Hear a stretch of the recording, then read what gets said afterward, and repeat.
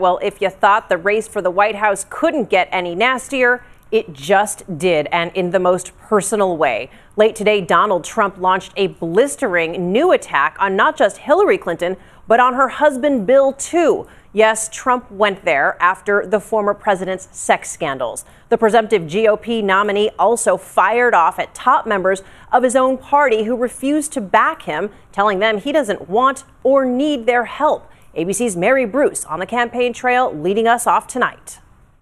Tonight, Donald Trump is taking aim at both Clintons. She's married to a man who was the worst abuser of women in the history of politics. And Hillary was an enabler, and she treated these women horribly. Just remember this. And some of those women were destroyed not by him, but by the way that Hillary Clinton treated them after everything went down. And blasting Hillary Clinton for saying he treats women badly. She's going, did you hear that Donald Trump raised his voice while speaking to a woman? Oh, I'm sorry. I'm sorry.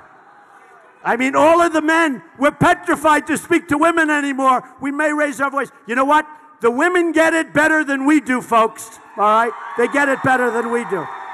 Trump's attacks coming after Clinton gave him a new nickname. And their presumptive nominee, otherwise called their presumptuous nominee. Trump isn't just fighting with Clinton. He's also at war with members of his own party who won't endorse him. Most everybody has endorsed me, other than Paul Ryan. I don't know what went wrong there. The two will meet face-to-face next week after the speaker's bombshell announcement. I would bet if he had that decision to do again, he would have done it the simple way. I endorse Trump. While the list of Republicans turning their backs against Trump is growing, we asked voters what they think. Well, to use a Trumpism, if I could do that, is just suck it up.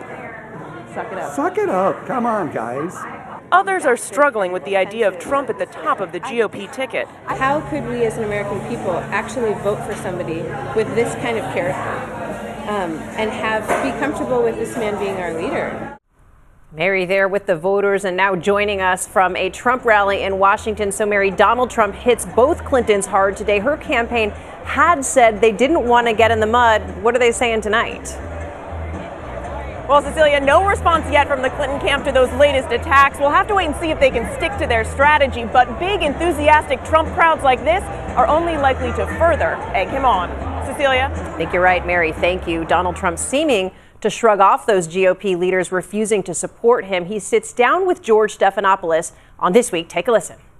Does the party have to be together? Does it have to be unified? I'm very different than everybody else, perhaps that's ever run for office. I actually don't think so.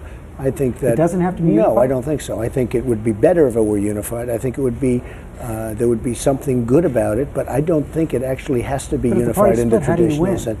Because I think I'm going to go out and I'm going to get millions of people from the Democrats. I'm going to get Bernie people to vote because they like me on trade. I have to stay true to my principles also.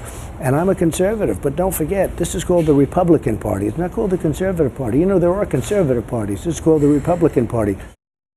And you can see that full interview. It airs tomorrow morning on This Week right here on ABC.